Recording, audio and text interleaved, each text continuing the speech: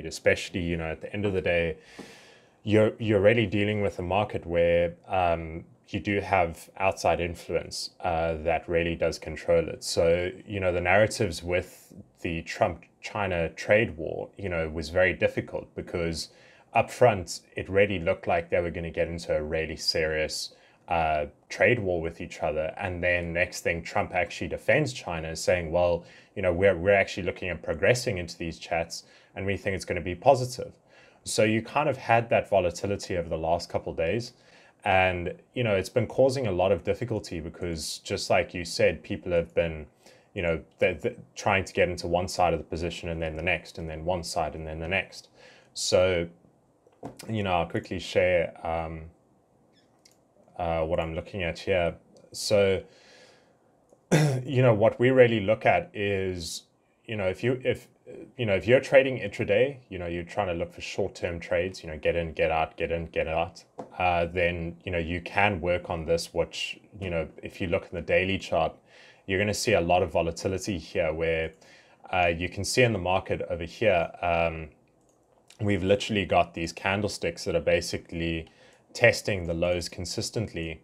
And what these are basically showing us is a very extreme level of volatility. So as these candles spike, these massive wicks that are forming, I'm sure you can see them, that's basically showing us that the market doesn't necessarily know where it wants to go, even though the overall trend is bearish. So the only thing that we can understand based on this is there is not much upside rejection. So what we basically call these wicks, these price wicks, is rejection wicks, where the price is testing that level, coming all the way down and then pulling back because it just does not want to hold that level. Now, what I can explain to you about this, you know, because I've spoken to a lot of people about this kind of trade. I was speaking to one of my students from Australia who's trying to trade the Aussie 200, which is basically like the Australian index. He is going into the same kind of, you know, quandary of, should he go long? Should he go short? What should he do next? And what I'm trying to say to him is these price wicks that I've put the arrows on, what it's basically showing you is that although price is falling in value, it doesn't want to stay there. Every single time towards the end of all the trading sessions that I've watched over the last couple of days, price moves just like 2 days ago. Price moved all the way back down towards the end of the session at about, you know, round about, you know, 6-7 o'clock US time, and then next thing throughout the session wanted to retrace back to the levels it was at, you know, 2 days ago. So what's basically happening is towards the US trading session, equities keep closing lower but then bouncing back, and it's like what we had on Friday last week with the Uber IPO. You know, Uber had nothing to do with it, but what happened was equities were down for the entire day and then all of a sudden recovered. And basically what's happening is people keep saying, oh, it's because of the China trade wars, it's because of this, it's because of that. It's not. It's actually because of behavioral price movements. It's because the price itself does not want to go to that level. So although the overall value is the overall opinion people hold about the Dow Jones right now is that there should be a sell-off because of the China trade wars and everything, price itself is rejecting those opinions. So that's why you've got this price constantly pulling back and then bouncing back up and then pulling back and then bouncing back up. So if I go on to, for example, the hourly chart, which, you know, more definitively explains that. So if you have a look here, price is basically, as you'll see, okay, so what you can basically see on this level is price is really wanting to move down in these volatile levels. And we make use of something, I'm not sure how many videos you've watched of mine or some of my analytical videos, but we make use of something called a Bollinger Band. And what it does is, so going back to your question of, you know, where should you be looking for your entry price? The easiest way to define that is what is the most extreme level the market is sitting at? And you really want to get in on that level, because what is price showing us over the last couple of days? No matter what the market says, price wants to stay within this range.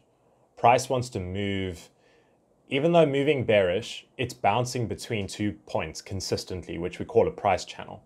And that's really the trading you're getting involved with right now. So the market is really showing us, okay, well, we don't like what the market is saying. We are going to lose value, but at the same time, we're going to constantly reject this opinion. And that's why you're getting this erratic price movement. I mean, if you have a look at some of the bullish moves that the market has made, that I'm just sort of drawing up now, you've got these really, really strong bull moves, like incredibly big bull runs. So my opinion to you, my answer to, your question of, you said I'm hovering over selling the market right now. You're hovering over selling a market that is actually rejecting going lower. So the idea is, if the market's only going to travel in two directions, up or down, what does the market say about either direction? And right now, if you look back on the daily chart, like we said, if you've got all of these arrows showing you that price does not want to go lower, then what's the opposite of that? Well, price wants to go higher. So although the overall market opinion is the Dow Jones is losing value right now, price itself is rejecting that idea. So if you want to go and short sell this market, you have to be very, very careful. But if you want to dip buy the market, you can have a higher level of justification of saying, well, the market might continue to fall a little bit, but the overall opinion is that the market does not want to go lower, which is what we've been doing. So last week, I triggered some trades on the Dow Jones. I'll quickly have a look here. Last week, I triggered some trades on the Dow Jones. I'll have a look at what the price is. I'm actually rendering a new video right now. Okay, so I'm just quickly going to go on to one of our portfolios to have a look.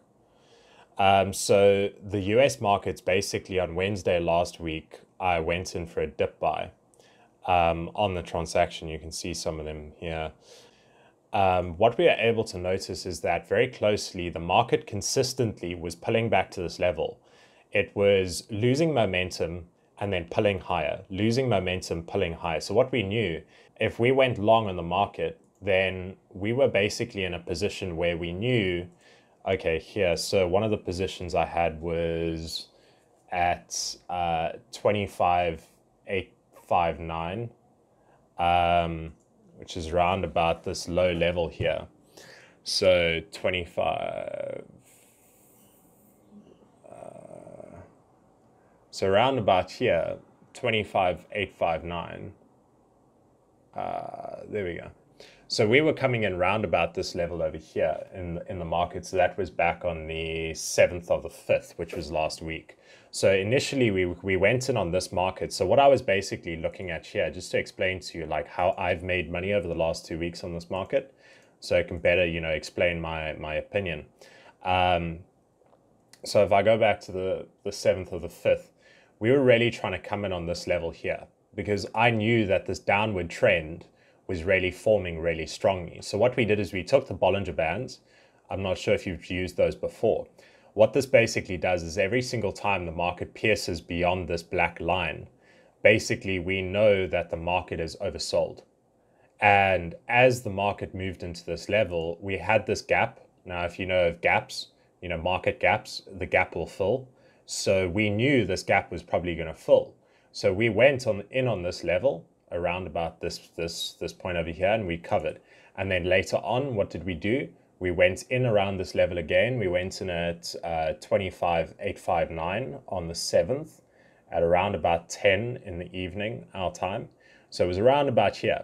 And we knew that the second this price wick closed, we could see over here that the candlestick formed very long wick, but then rejected the price. But both the Bollinger Bands showed it was oversold, the stochastic showed it was oversold, the MFI and the TSI, which are the 4 indicators we use.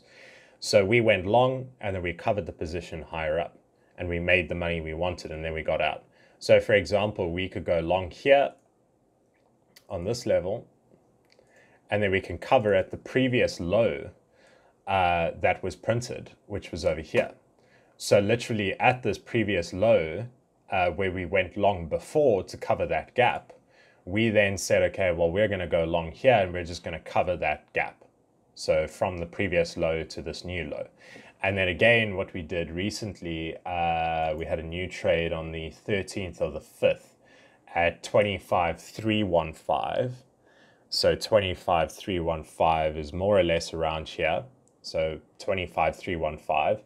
And we covered that position at 25,401. So we covered around about up here. So what you can see is what we were doing is we were basically trying to get this position to cover the same sort of price distance this was covering. Because what we did is we basically just measured it. We were measuring, okay, how far was this traveling before the market was breaking back down again. So here's the thing. You're trying to short sell a market that is basically showing to us every single time it becomes oversold, it pulls back. Because if you look to the upside of this Bollinger Band, nothing is piercing to the upper side. Nothing is moving there. So if you look here, there's very close, and then there was a gap. Over here, it was very close. Here, it was very close. And here, it just broke. But very seldomly. Whereas if you look on the downside, 1, 2, 3, 4, 5, 6, 7 times it got broken in the same price channel. So what it's showing us is even though price keeps falling in value, it keeps rejecting that level. And now the opinion I have is that because it keeps rejecting this level and spiking back to the upside, it not only gives you a higher probability of succeeding, but at the same time, it's suggesting that price does not want to stay there. So even though price continues to fall, which is the overriding opinion, in the medium to long term, we think price is actually going to recover. So the thing is that it depends on what you would prefer. If you want to take a trade in the short term, I'd say be careful about short selling when the market is spiking like that, showing it doesn't want to go lower, even though it is. And then secondly, if you're looking over the long term, a long-term sell on the market right now is a bad idea, especially because of the fact that it seems like Trump is, gaining a lot of momentum going into the 2020 elections. Now, we all know what happened in the 2016 elections where, the second Trump was elected, the Dow Jones just took a one direction, rise because people know it's good for business. Now, whatever his agenda is going to be for 2020, running into 2020, if he has a really good chance of winning, you're going to see the same thing apply to the Dow Jones. And that is even if any sort of global recession warnings occur, because people are talking now about, the yield curve inverting and this and that. It's like, that doesn't even make sense. Inflation is low, interest rates are low, the economy is growing, employment's at all-time lows. So there's nothing showing us that the economy is going to, crash. So if anything, this is really an opportunity to go long. But the problem is because the market keeps spiking inside this channel, no one really knows when to actually go long and hold, which is why also for myself, I keep going long and then closing early. Okay. Yeah, that makes sense. That definitely puts it in perspective. And, in terms of the overall opinion, it's difficult to try and produce an overall opinion of this, but I, put together this channel as well, over the long term. If you have a look here from back in February, March, when the entire market sold off, you have price consistently testing this level, moving all the way back to the upside. Now, it's difficult to say what exactly this might be because of. If I just take the thing is that if, based on what we understand, we don't entirely know where the market's going to go. We never say we know exactly what's going to happen next. But what we can see by this is that the market is constantly testing this channel, but constantly gaining value to the upside, which is why we can see that there is this resistance level all the way up at this higher level that keeps on getting tested. Now, we could have the market move lower down to this level roundabout over here. The market could move much lower. But the thing is that if the overall opinion is the long term will be back up to the previous highs, if you want to take a long-term position and make a good amount of money, then maybe wait till then. For now, rather focus on that, short-term volatility, get into a position, get out of the position, get into the position, get out of the position. But if you can see that the market overall keeps on spiking to the upside, like really, really fast, it's basically like a bear trap. And if you land up getting in that and you try and sell thinking the market is going to pull back, you could land up with the market actually saying, okay, this level's fine, we're going to return back to previous highs.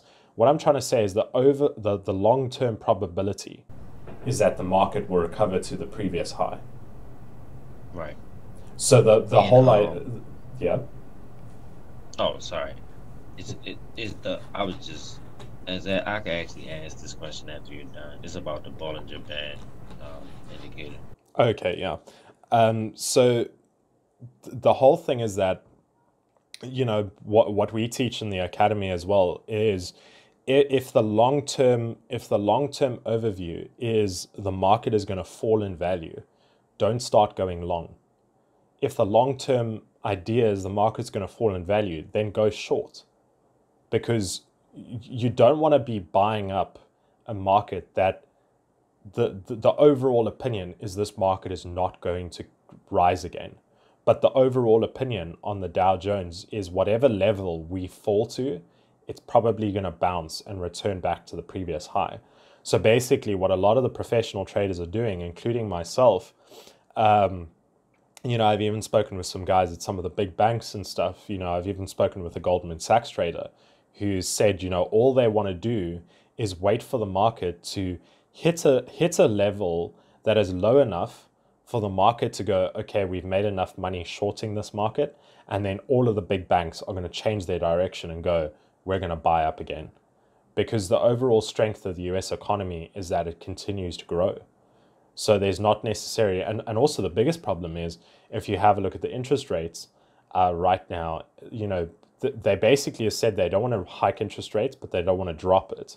But the problem is if inflation drops over the next month or two, which I actually think it will, then they're going to have a big problem. And if they drop interest rates, the Dow Jones is going to spike to new highs, because that's going to make the dollar cheaper, and it's going to make it easier for these corporate giants to get credit, which means, because the reason why inflation is so low right now is because all of the corporate giants are doing asset buyback programs.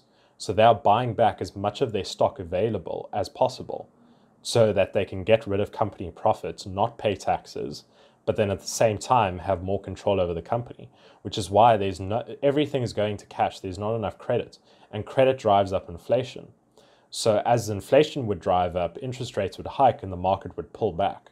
But the problem is everything is pointing to the opposite direction, which means I feel over the next couple months, 5, 6, 7 months, I think the Dow Jones might even spike towards like 29, 30,000. And that's obviously in my opinion, but based on what I can see, I at least know the market has at least an 80% chance of recovering back to the previous high. For sure. Yeah, it seems like it's just waiting on the new release of just some type of trade agreement. Yeah, that's what it seemed like it's going. Like any type, just any type of trade. But the thing is that if you have a look at Trump's agenda, if he doesn't secure the trade agreement with China, it's going to put a big knock on his campaign. So whatever China looks for, he's probably going to give it to them, because you know him, he's more interested in the public opinion at the end of the day. So he's really going to try and focus on creating something that sounds like a huge win, and you know that the market's reaction to something that sounds great is usually bigger than something that really is great. So, it's like during the time with North Korea and all of those problems, how it destabilized the global industry. just because they were threatening to do something. Threatening to do something and doing something are two completely different things.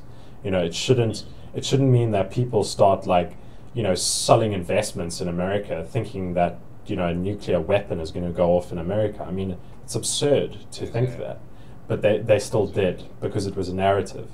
So, I agree with you, but at the same time, it's vital that Trump secures a deal with China, and I have a suspicion they will. But the problem is that the only risk that I see with his campaign is, one, if his taxes do get released and there is a big problem, and two, if the Democrats throw a curveball at him, and they seem to be very good at doing that. So those are the only two things I'm really watching closely. If Trump lands up not being able to run for president in 2020, the Dow Jones will take a monstrous fall. Huge. And, I'm very unbiased. I don't support either. I'm not American. But the thing is that I have to have the opinion of it, of saying, where's the market going to go if this guy leaves or stays? That is the only risk I'm looking at when it comes to the Dow Jones right now. But everything else points in the direction that the market's going to return to the previous highs. And, even if the market falls for the next 4 or 5 days, what I'd suggest is, trading within that channel, trying to develop the understanding of what exactly is going to happen next on this level here. And then, secondly, trying to make sure that if you are short selling the market, be very careful, because although you could win, I mean, there's nothing against the opinion that you will lose every single time, but it's just to make sure that you understand the long-term overview of it, if that makes sense. Yeah. Okay, so that is a guy that I've been speaking with on Twitter. He was actually a follower of mine, and he was someone that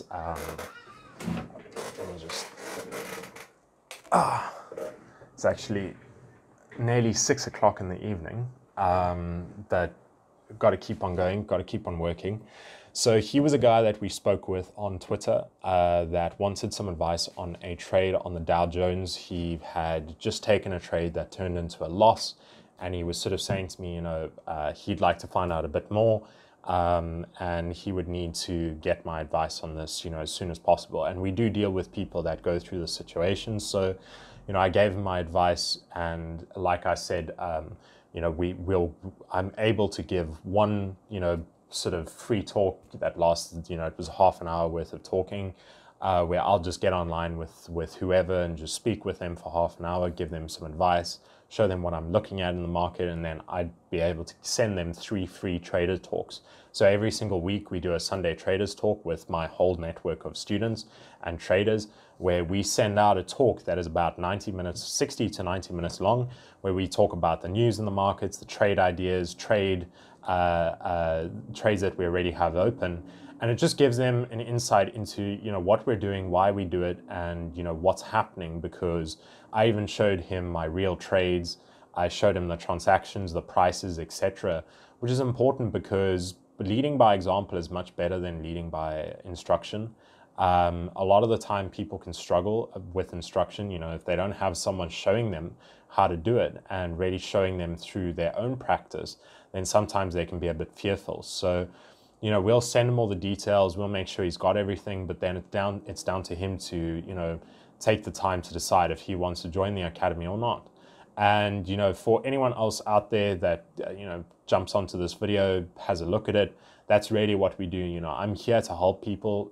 Educating others makes me a better person as a trader and as an educator. But at the end of the day, our academy is specially built for this. Our academy is specially built for dealing with students day in, day out, week in, week out, and providing them with the best education we can possibly provide. And it's something that very few educators in the market are actually worried about, is what is the overall outcome of a trader's journey from beginner all the way through to professional. Most academies don't even care about that. Most academies care about, a short program of a couple of weeks or maybe a month or two.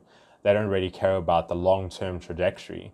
And then also making sure that when the person starts out that, they've got the right support system and they're not going to, lose money or get themselves hurt, because that's really where they develop a soured opinion about the market. So for us, it's very important that not just for our own group and for our own company, but for people watching us and for even other educators that follow my work, it's very important that you dedicate yourself and you work hard to help others, because if people are listening to your opinion, you need to make sure you're right, or at least as right as possible, because when it comes to trading the market, you can't be perfectly right.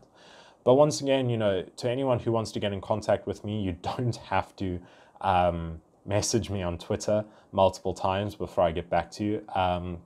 You're more than welcome to get hold of us.